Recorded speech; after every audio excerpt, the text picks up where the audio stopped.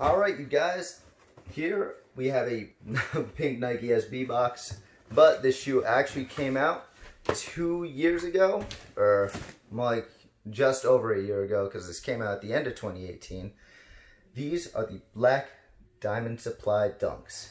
These were supposed to come out with two other colorways, a white and a yellow, but the yellow one was not sold because there were riots for it at Complex Con. So that's a very hard sneaker to get, and it's going for more money than I can afford. So in the white one, I would have gotten that, but it had a translucent bottom that I just really wasn't rocking with all too much. But the black pair, it's amazing, and I'm very glad I got it.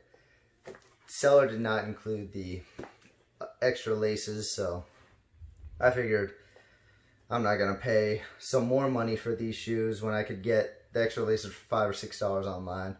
So no extra laces, but it's not that upsetting. The extra laces would have been this Tiffany color, but oh well. I can definitely live without them. And as you guys can see, the swoosh is removable. It is silver.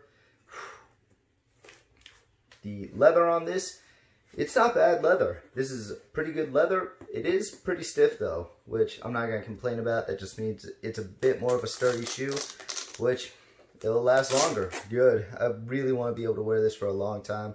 I love this. As you guys can see, it has contrasting white stitching all throughout.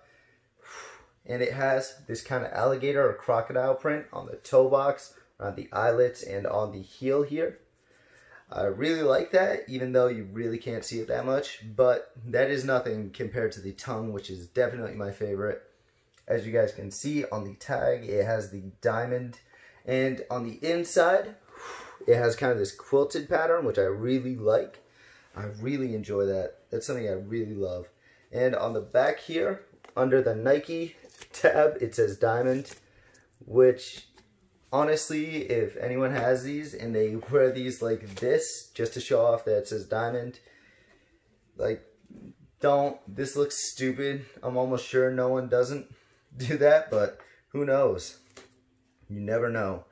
These I got in 11.5, my true to size, and I haven't gotten to wear them yet, and I probably won't get to wear them for a while because I'm working a lot.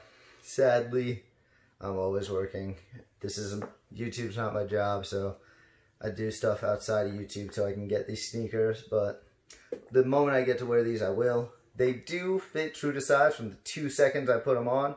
They fit pretty well, and I really want to say this, that if you buy true to size, they will take like a small period to break in, and I mean a small period.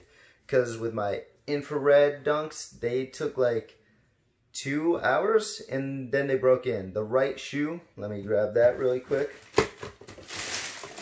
The right shoe on the infrared dunks, right here where the toe and the toe box and the tongue meet, it was kind of a bit tight here, but after 2 hours it broke in, and I'm very happy it did. It really does not take long if you're wearing them. I wasn't even doing much in them. I was just watching Birds of Prey with a coworker of mine, and they just broke in.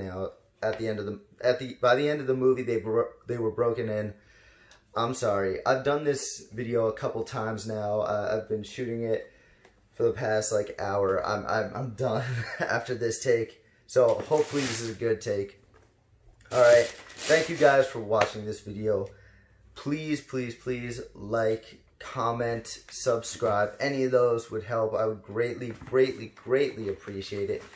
And please, please have a wonderful, wonderful day. All right.